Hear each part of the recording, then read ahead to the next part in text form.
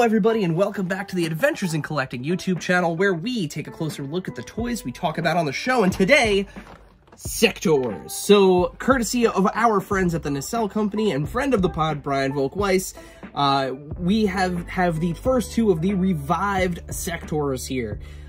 So a quick refresher on the Sectaurs if you are unfamiliar.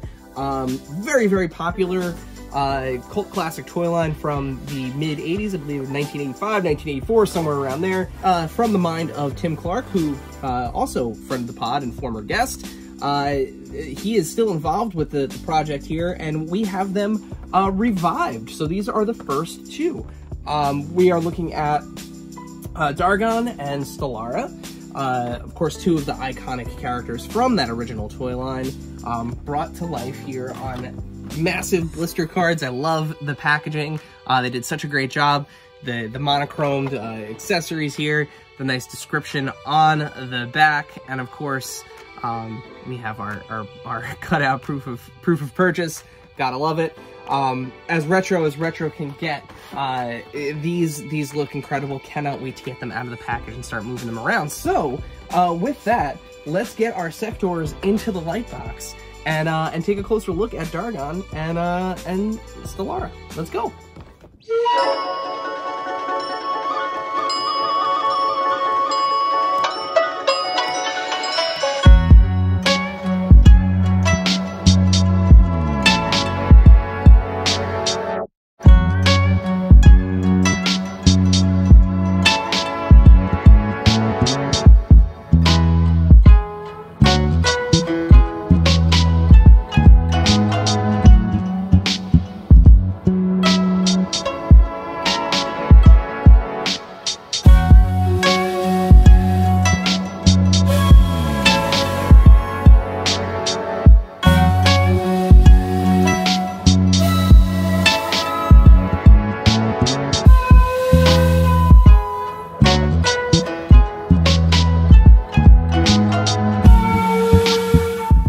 Well, folks, there you are. There you have it. There are your first two Sectaurs figures, and I have to say, I am completely and utterly blown away by how good these are.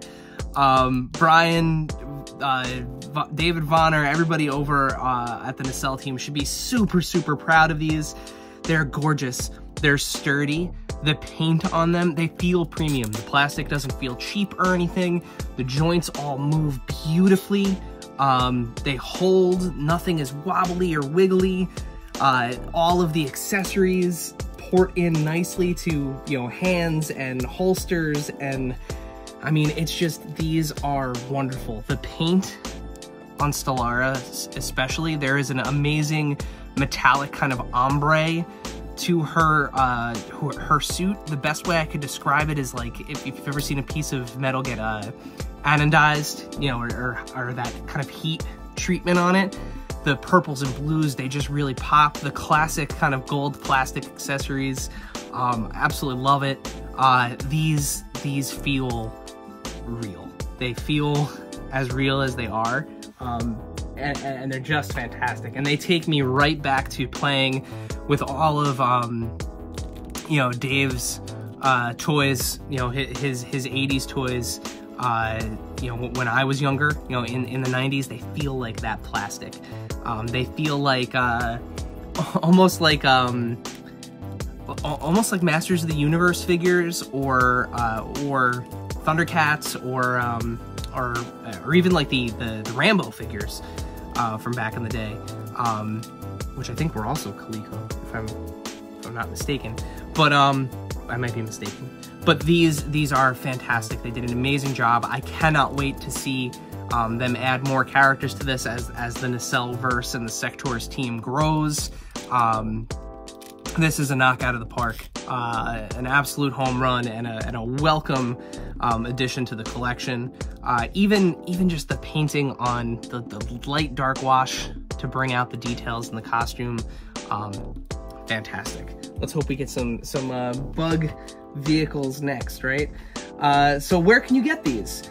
You can get these directly from the Nacelle store, and we'll put a link to where you can get yours in the description below. And while you're down there, let us know, what do you want to see next from Sectaurs, from Nacelle? Leave a comment below with what you want to see next. And also, while you're down there, hit that subscribe button so that way you don't miss it when we post new videos. While you're liking and subscribing to things, please make sure you follow us here at AIC_podcast on Instagram, X, TikTok, Pinterest, where we're constantly posting toy news, deals, availability, anything and everything that we think would help out the community. And then, of course, the podcast. So Adventures in Collecting, you can find us wherever you find podcasts. Simply search for Adventures in Collecting or hit that link in the description below, which will take you to our website, and you can find links to all of the things that I just mentioned. And like I mentioned at the top of this review, we've had Brian on the show. We've had Sectaurs co-creator Tim Clark on the show. Go back, listen to those episodes. They're really, really good ones. And we'll put links to those in the description below as well. Why not? And as always, don't bug out. Until next time.